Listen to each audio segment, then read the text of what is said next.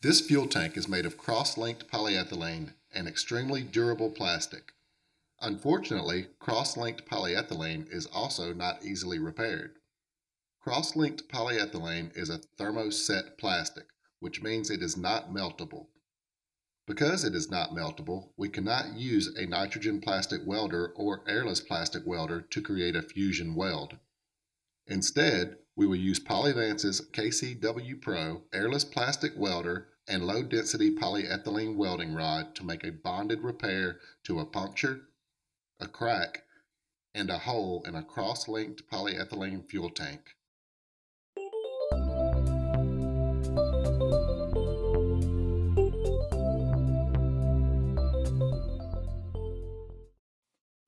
Although cross-linked polyethylene is not very common, it is sometimes used for fuel tanks, kayaks, canoes, and older ATV parts.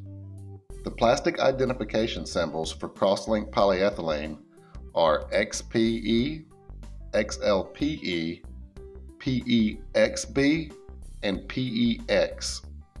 If there is no identification symbol, the best way to determine if the polyethylene is cross-linked or thermoplastic is to try to melt it.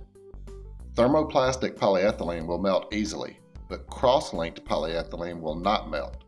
It may turn brown or become soft and flexible, but it will not melt, as can be seen here. Now that we have determined we have cross-linked polyethylene, we can begin the repair process. Any Polyvance airless plastic welder with the 6031 flat tip can be used for this repair. However, you must use polyethylene welding rod. High-density polyethylene welding rod can be used for this repair, but we recommend using low-density polyethylene welding rod because it is easier to work with.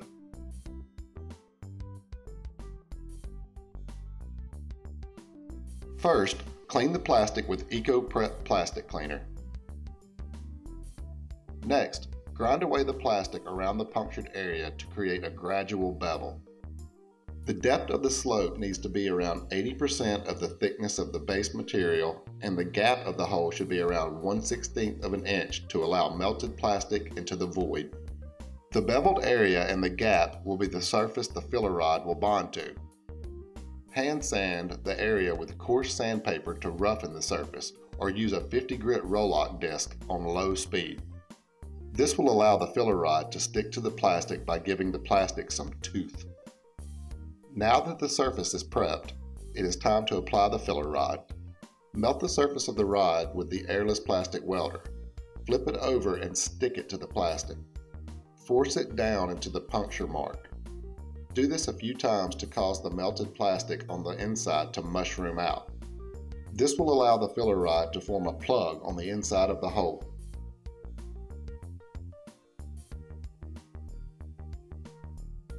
After creating the plug, continue applying plastic to the beveled area by melting the filler rod, sticking it to the plastic, and smoothing it into the sanding scratches.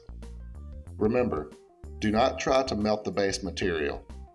Let the welder do the work and make sure the rod is completely melted through. Apply just enough pressure to force the melted welding rod into the sanding scratches.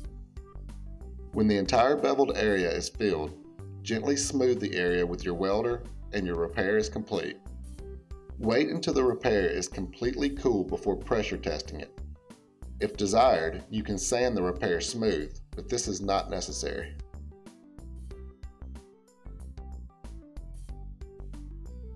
First, clean the plastic with EcoPrep plastic cleaner. Next, V-groove the crack with a die grinder and then bevel the plastic around the crack. Use coarse sandpaper or a 50 grit roll-lock disc to roughen up the plastic. Next, melt the surface of the welding rod with the airless plastic welder. Flip it over and stick it to the plastic, forcing it down into the crack. Fill the crack with the melted welding rod to create a seal. Remember, do not try to melt the base material. After the crack is filled, continue laying the filler rod down, making sure to smooth the rod into the sanding scratches, letting the heat do the work. When the entire beveled area is filled, your repair is complete.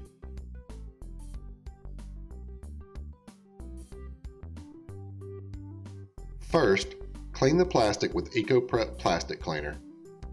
Although not shown in previous segments, sometimes it's helpful to draw a circle around the hole as a guide for making the bevel. Use a die grinder to make a gradual bevel around the hole, using the circle you drew as a guide. Use 50 grit sandpaper on a Rolock disc to roughen up the plastic you just beveled. Melt the surface of the rod with the airless plastic welder, flip it over, stick it to the plastic, and force it down into the hole. Do this a few times to build up the plastic and force the melted plastic into the hole, causing it to mushroom out, forming a plug inside the hole. After creating the plug, continue applying plastic to the beveled area by melting the filler rod, sticking it to the plastic, and smoothing it into the sanding scratches. Remember, do not try to melt the base material. When the entire beveled area is filled, your repair is complete.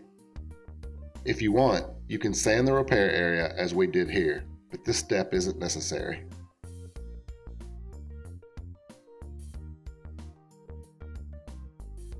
To demonstrate the strength of this repair, we put the welds through two different tests. The first test was a pressure test. We connected an air supply to the tank fitting and taped the vent hole on the cap of the tank to reduce the leakage. 6 pounds of air pressure was applied to the tank, and then the tank was checked for leaks at each of the repair areas using soapy water. As you can see, none of the repairs produced any bubbles, so the tank was leak-free at 6 psi.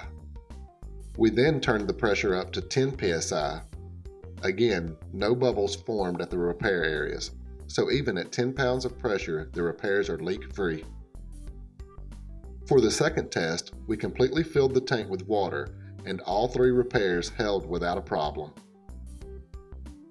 If you have a cross-linked polyethylene part, remember that a high-quality, reliable repair is possible using low-density polyethylene filler rod and Polyvance's airless plastic welder. With the proper tools and technique, you can achieve impressive results. Thanks for watching. Make sure you subscribe to our channel and hit the bell to be notified when we post a new video. Let us know in the comments what you thought of this repair, and check out our other videos for more plastic repair tutorials.